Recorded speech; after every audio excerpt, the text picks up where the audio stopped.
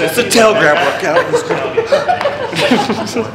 All right, beginners. This one is for you. You can't say that. And this is how it works. Hey, we've all been beginners at some point. Okay, okay. There we go.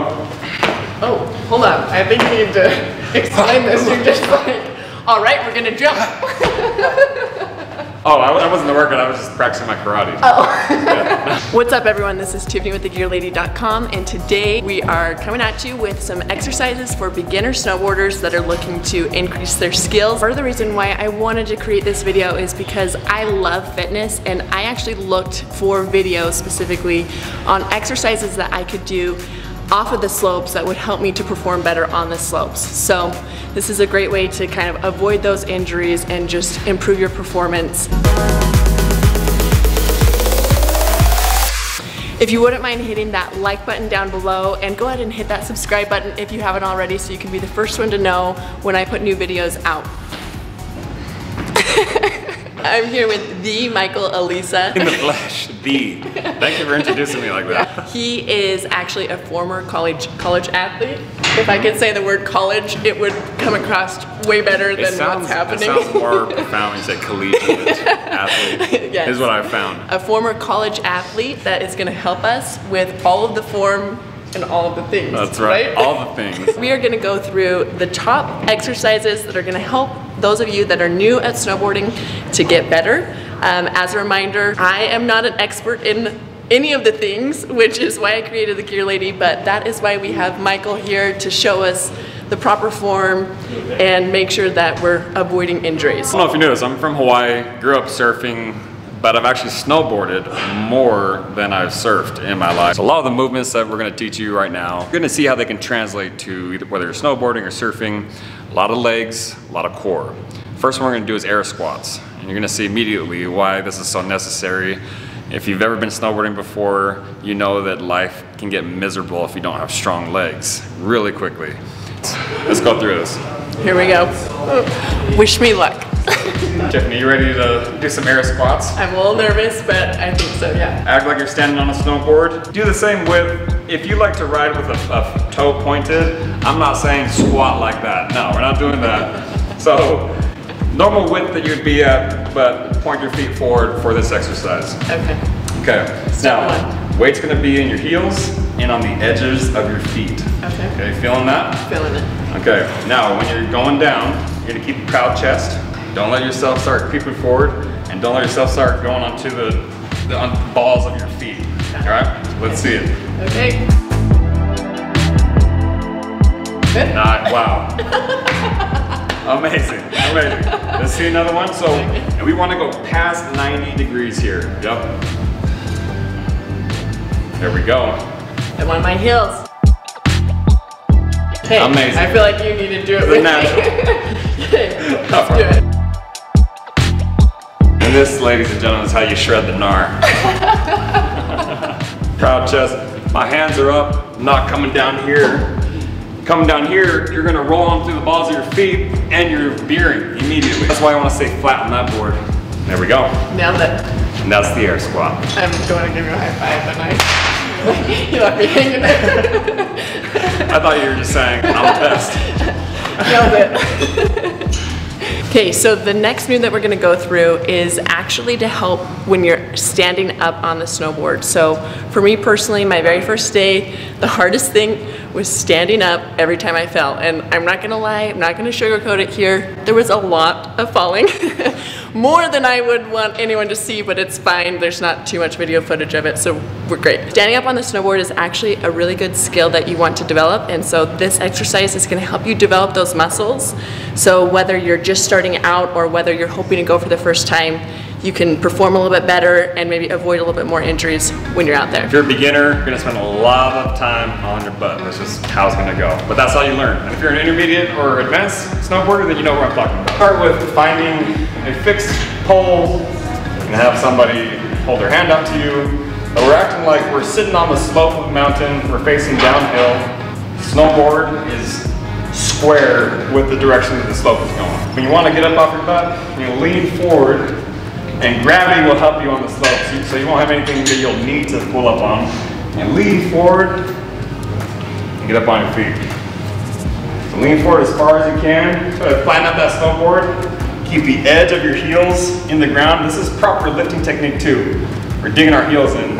Snowboard, even more important. If you don't dig your heels in, just slide it downhill, okay? Dig those heels in, lean forward, weight over your board, stand right up, just pop up. Okay, remember, dig those heels in if you don't want to keep slipping down the hill. And you're gonna need to get really good at this. You're gonna spend a lot of time on the ground. Just like on the hill, you want your board as close to your butt as possible. Okay, right? Dig your heels in. Leaning forward, yep. On the ground. Act like you're on the slopes. Imagine you're on the slopes. So you're leaning over your board, hopping up fast. That's how it's really done. I'm just kidding. Wow, okay. Watch him, That was watch perfect. me. That was perfect. Down. Oh, synchronized. I didn't know. You're just on your own little world over there. Like a pro. Oh. Next movement, one of my favorites, especially if I'm warming up for a leg day, is called the gorilla squat. Walk me through it. All right, so Snowboard stance. Snowboard stance. Always. Grabbing our toes here. At the bottom position, this is really good for just warming up, stretching out too. Loose hips. Standing up, looking through my legs. Bottom position, looking up. What if the people can't touch their toes? What do they do? Just hang down as far as they can? Oh, grab those ankles. Oh. Yeah. Or put those elbows on those knees. Your hands, or your bare hands, pass them together. You do this if you really want to. Okay. The elbows on the knees. Okay. This is the movement. You like that? It's a good one. Can't you do it though? I'm gonna have to try that later. Man of many talents. There we go. Oh, I'm burning. My legs are burning. I know. We're gonna be walking I feel like I this. just went snowboarding. Next movement, I use this a lot. These are situations when you're on a flat surface, maybe you are coming down a run and there's a long, flat straightaway before the next hill. And you don't have the momentum to get you all the way there. You can either A, unbuckle one of your feet and just kind of do that awkward little push thing that we do as snowboarders. I do that quite a bit, let's be real, okay? And it's really difficult, it requires a lot of coordination. Or, you're like me, you stay buckled in and you just do a little hop, okay? Just get a, kind of like doing the worm, who breakdances, okay? So that's what we're gonna work on, jumping. Two types of jumps we're gonna do, tuck jumps and 180 jump. 180 jumps. You should come up with a name for this. That's the official word, 180 Okay, jumps. Just say it with conviction. You're like questioning Tuck jumps and 180 jumps. 180 jumps. We know exactly what it's called. Feet are planted like you're on a snowboard. Okay. There we go. And we're not gonna be, well, this is a little more advanced. So when you're going that way and you wanna get there without unbuckling, then yes, this is, you're doing this. Watch out. I think the credibility just like went out the window a little bit. Just, we're professionals, we swear. So, but before we get there, that really is the movement though. Shoulder width apart, like on a snowboard, jumping, keeping your center of gravity over your board once again. Not jumping forward, not jumping back, straight up. You're gonna tuck those legs, and then again, coming back down. Why do we want strong legs? For those landings, okay? I'm gonna try to do it with you. Ready? That's it. Here we go. Who jumped higher? For sure, me, for sure. Yeah. So that's the tuck jump. Then we want to do the 180 jump. This is important for when you are going goofy or regular, okay? You need to switch it up. So here we go. Okay, what are the tips? What do most people do wrong with this? Anything? You can't go wrong? I guess well, something that people do wrong is they think that they're moving their feet. You're not moving your feet, you're moving your core. This is where that torque happens to flip that board around fast. You're not thinking about moving these, because then it'll be slow. Moving this, so. Yeah. pass, spin. You don't go fast enough, and you land like this. That's called catching an edge. And that really hurts, okay? Yeah. And that's called a concussion. Not something to laugh about too. Very serious. No one wants a concussion. Safety first, folks. Safety first. I've had a few in my day. It's fine. Okay, so this is the 180 jump. And we're gonna practice it like you're looking downhill. Keeping your head. I feel like a small child next to, listen, no one should have to see this, just watch this. Okay, so the next exercise we're actually gonna do 2 exercises to work your core. So with snowboarding, everyone kind of thinks about working their legs, but it actually is quite a bit of core work to swing your board around and do the movements that you need. So the stronger that core is, the better you're gonna be able to snowboard and kind of do the things that you're wanting to do. So, here we go. Where are we going, guys? Where are we going? All right, these are one of my favorite things to do. They go hand in hand. It's pretty much the same movement. We're gonna start in a plank position. This is beginner. If you'd like to make it a little more difficult, mix things up, you're gonna bring this hip down to a little tap. Tap, and tap, and 1, and 2, and 1. And 2. And what do? We tap. Yeah. He teaches aerobics on the weekends, folks. Yeah. Zumba. Beginner would be just plank, and then if they're wanting to make it harder, yeah. Hip tap. Beginner or advanced, plank is great for core. A lot of core strength. That's where your power and control is going to come from. Let's take a knee, folks. Don't you want to snowboard as good as we look right now? Everyone's like, unsubscribe. If you miss your turn, let's say you're going down, you're skiing, shredding the gnar, feeling so good, you're doing some 180s, okay? Going goofy, regular, you're waving at your friends, looking at that cute girl, put on your goggles, you wink at her, and you miss your turn, okay? Here's what you do. So you slam on the brakes, right? Toes pointing downhill, you're gonna flip around so that you're on all 4s. Don't let the girls see you do this, okay? You're on all 4s and you wanna get back up the hill, maybe 10, 15 feet. That's how you do it. We're gonna do some double mountain climbers. So it's a steep hill, my toes are dug in, my hands are in the snow, and I'm gonna be jumping up and walking up that hill, 1 jump at a time. We're not gonna do that on the ground. We're just gonna do double mountain climbers. This is what it looks like, okay? Okay, we're working out the hip flexors, our core, our shoulder strength and stability. Trust me, when you've gone up 10, 15 feet like that, you're gonna wanna take your jacket off, you're gonna be sweating. What are some things to watch? This one, you wanna engage your core on that landing, and your hip flexors are what you're really gonna need when you're hopping up that mountain, okay? These muscles right here.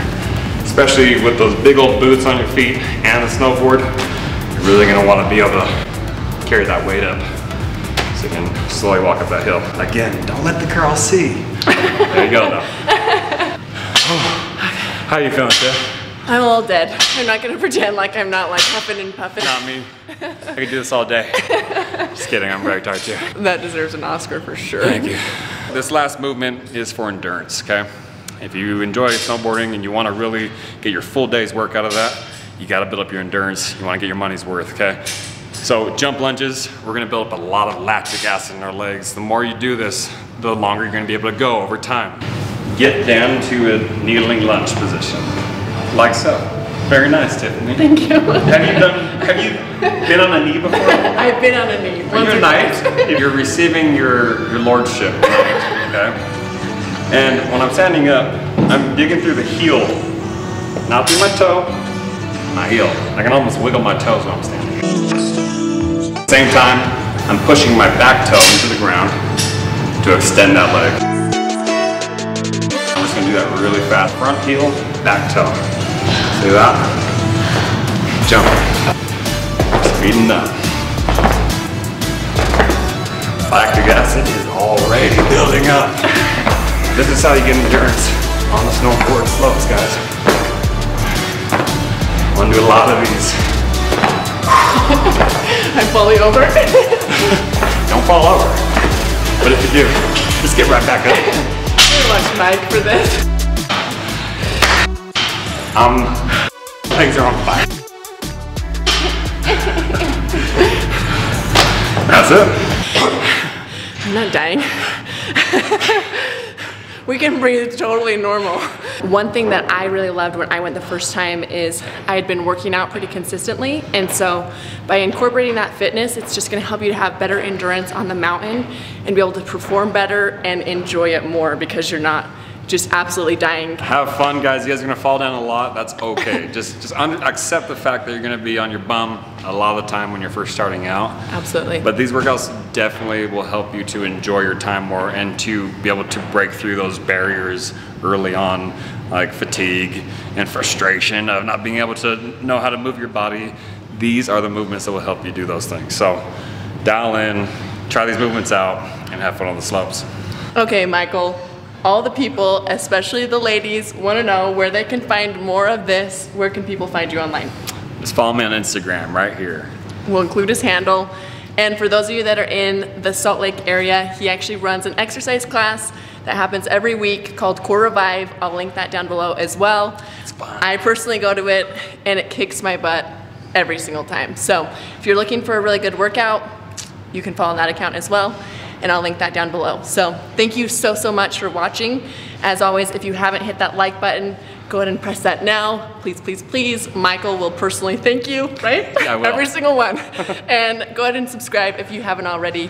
And I will see you in my next video. Thanks so much for watching. Woo! Should I be in this? I feel so awkward. What do I do while he's talking? I'm just like, You're the gear lady. oh. You're the face of the franchise, that's what you are. Yeah, like Yeah. trying something new, you know? No? Okay. Let's do this then. Okay. Let's do this. Usually I try to curtsy when I see him. I don't know, just, you gotta show your respect. That's actually not true. You've never curtsied for me. Why haven't you curtsied? Sorry about that. Thank you. That's actually kind of nice. You should just have me periodically go like this and then leave. And everyone's like, Be like that guy in "Creepy guy." We can breathe totally normal. This is easy for us, you know. Just, please hold.